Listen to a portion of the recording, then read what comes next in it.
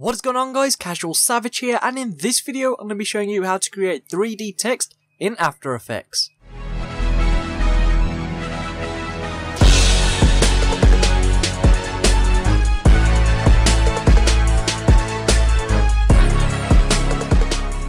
Now, just before getting into this tutorial, like I say, this is a request tutorial as you see on the screen right now. I got this asked me in the comments. With that being said, if you'd like to request a tutorial, then be sure to leave it in the comments below or ask me on Twitter. Now you'll notice he also says how to make 3D text with smoke effect in Adobe After Effects. I'm going to be showing you how to make the 3D text first, and then we'll get onto the smoke effect. So here's After Effects, and of course the first thing we need to do is come to Composition, New Composition, and then from here choose the preset you would like. I'm going to have it at 1080, and I'm just going to select OK. And now this is where we begin to make the 3D text. First things first, I just want a nice green background so I can see what I'm going to be doing. And just click off this and we'll close this. Now the next thing we're going to do is add some text. So the way we do this is come up here where it says horizontal type tool.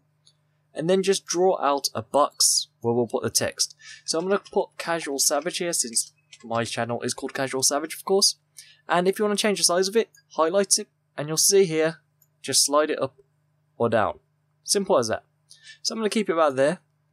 I'm then going to come to the Move tool, and then I'm just going to position it to the middle. Now the next thing we're going to do is actually go to the Effects and Presets. I see a lot of tutorials showing you that you have to copy and paste it, but for me it's a bit annoying and time consuming. So we're actually going to come here to Effects and Presets, you're going to type in Shatter, and this is what you should get. Now you can either drag it straight onto the text like this, or you can drag it onto the text down here. Completely up to you which one you do. And I'm going to drag it on, and this is what you should get. Now yes, your text is completely shattered, but we're going to fix it. So first things first, over here where it says shatter, we want to come to view and change it to rendered. You can see we can now see our text, that is good.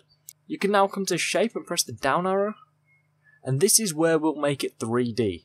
So where it says pattern, you want to put this to custom, and yes, it's got off screen, we'll fix it. And then where it says custom shatter map, you want to press this down arrow and select what your text was called. Mine is called Casual Savage, so it's back like that. Now the part we make it 3D. So it's actually this right here, extrusion depth, and simply get this slider and slide it to the right. Your text will slowly become 3D as you'll see on the screen, and you can just put it to whatever you like. Of course, you go too far, it won't look the best. So for me, I like it. Yeah, I like it like that. As you can see, we have created a 3D text very simply. Now at the moment, if you're going to make this into a video for example, an intro, if we play through this, it's going to shatter. Yes, it looks pretty good, so you could just use this as an intro if you'd like.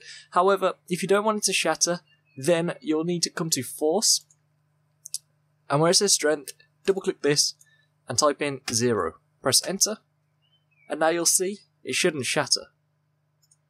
But it's falling. Okay, so that is supposed to happen, by the way. You need to come to Force 2, and you'll also need to change the strength to 0. And then on Physics, just press this down arrow, and where it says Gravity, put it to 0. Now if we play this through from the beginning, and press play, the text is going to stay put just like that. You can see no problem at all. Very simple to fix, and we've just created 3D text. Now if you wanted to change the text color, come to your text layer, then come to character over here, and then you'll see this right here. So change this color to whatever color you want. So red, you can have pink, blue, cyan, green, yellow, any color you want to. You can just select it from here very simply. Can't have green because of course it will just be hiding, but we pick a cyan color, press OK. That is what it looks like. Now from here, if you want to make more changes to your text to make it a little bit better with the lighting, click on the text, come to the effects control, and then you can see right here it says lighting and material. So if we come to lighting, you can see you have a bunch of different things you can mess with. Personally, I wouldn't mess with them, but again, you can if you want to or need to. And then the material itself, you can come here and put the diffuse reflection up, and you'll see it actually makes quite a big difference. Just like that. And of course the highlight sharpness if you want it on or not.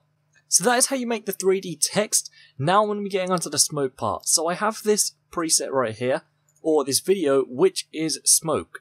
Now a download link to this will be in the description, and I'm going to drag it onto my timeline like this. Now, of course, the background color is green. That is known as shape layer 1. We want our atmosphere 01 above it. That way we can see it just like that. And now I'm going to stretch it out. Now for this, I want it to be covering the entire text and going across the screen. So I'm just going to position this very quickly, just by spreading it out like this. And then I want the smoke to be on line with the text like so. It needs to come out a little bit more. There we go. And now if we play this through from the beginning, it might lag, but this is what we get. It's actually okay. There you go. You can see we've got 3D text and we have smoke. Just like that. It's very, very simple to do. Anyway, that's it for this video. I hope this video has helped you. Like I said at the start of the video, if you'd like to request a tutorial, then be sure to leave it in the comments below or ask me on Twitter. With that being said, be sure to go follow me on Twitter. I'll keep you updated when I'm posting and what we're posting. Also be sure to go ahead and check out my gaming channel. I'll post 4 times a week. And finally check out my Snapchat, which is sure to do throughout my day. So yeah, it's been Casual Savage here. Thank you so much for watching. Please subscribe, rate, and peace.